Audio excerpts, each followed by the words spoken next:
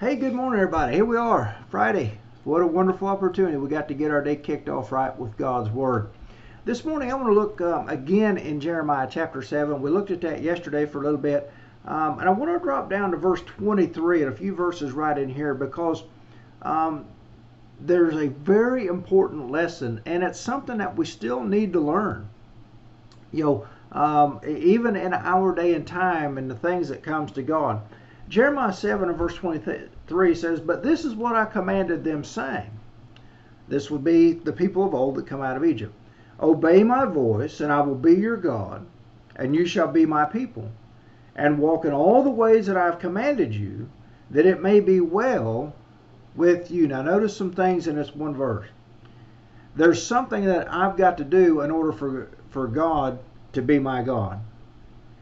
He says I've got to obey his voice. And there's something I have to do in order to be his people. I have to obey his voice. See, this is having this relationship or this fellowship with God is absolutely conditional. And the condition is based on me. Notice what he says again. In order for me to have God, I have to obey him. Or in order for me to be part of his people, I have to obey him. And for me to have both of those things, I also have to do, in verse 23, I have to walk in all the way, not some of them, not the ones I like, not the ones that my preacher might push on me. But he says, all the ways that I have commanded you, that it may be well with you. But what we have in the religious world today is this mindset is that, whatever floats with me, well, God's going to be good with that. Let me enlighten you on something with that. God has never been like that. He's never. We go back to the garden. Eve ate of the fruit that was of the forbidden fruit. The Bible tells us that when she saw that the fruit was appealing to the eyes and good for food and to make one wise, she was rolling on her own heart. Now, was God good with that? No, because he told her, don't do that. And that principle is true throughout the Bible with God's people. When God says something, that's it. I have to obey that, not add to it, not take away from it, not adjust it, not tweak it in any way. And if I do exactly what God says, then I can have him and I can be his people and it will go well. It means everything will be all right with God. He goes on verse 24. Yet they did not obey or incline their ear. So they didn't. But what did they do? But followed the counsels and dictates of their evil hearts and went backward and not forward. We hear this stuff, today. Just follow your heart. Whatever you feel in your heart, if it's right in your heart, then it is right with God. But what do we read here? What do we read from the book of God? Man says, do what's in your heart. God says they did not obey his voice, but did what was in their heart. Which would be right? Which one should we do? Should we follow our heart? Or should we obey God's word?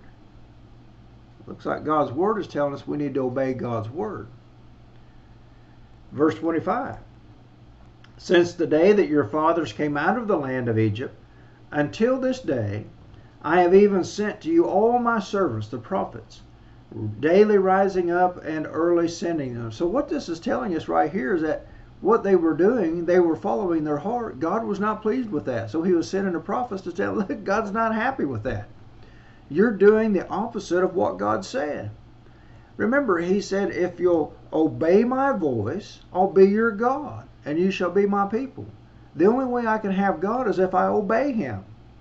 Not my heart, not what's in my heart, not what I think God wants in my heart, but what I can turn to the pages of God's word and read. They weren't doing that. They were rolling with what they wanted to roll with. So God sent the prophets to teach them, instruct them. You need to stop following your heart. And you need to start listening and inclining your ear and begin to obey God. Verse 26, Yet they did not obey me or incline their ear, but stiffened their neck. They did worse than their fathers. We have this so rampant in the religious world today, is that it's sad, but so many do not really want to listen to what God's Word says. They want to do what they feel is right in their heart. God said, don't do that. Don't go with what you feel in your heart. We need to stick with what God's Word says. And so he goes on, verse 27, therefore you shall speak all these words to them, but they're not going to listen to you. Why? Why do people not really listen to the Bible today?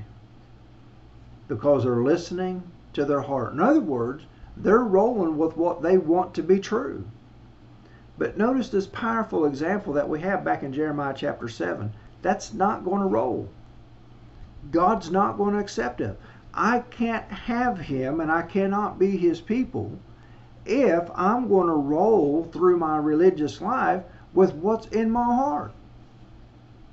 I have to do what God says in his word. Not some of what he commanded, but all of what he commanded. And that's going to depend on what dispensation that we lived in, under the Old Testament dispensation or under the gospel age dispensation. That's us. That's the New Testament. That's our boundaries. That's our blueprint. That's our guide. And so we find here with God sending the prophets rising up early, God was not pleased with what they were doing based on the dictates of their evil heart. It was evil because they were doing what they wanted to do pertaining to God. We have the same struggle. We have the same issues today. That's why it's so very important that we get in our Bibles and we're honest with ourselves and we study and we rightly divide.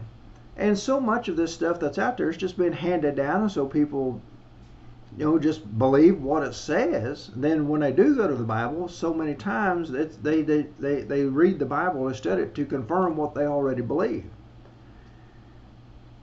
And it's going to be very difficult in order to see the truth.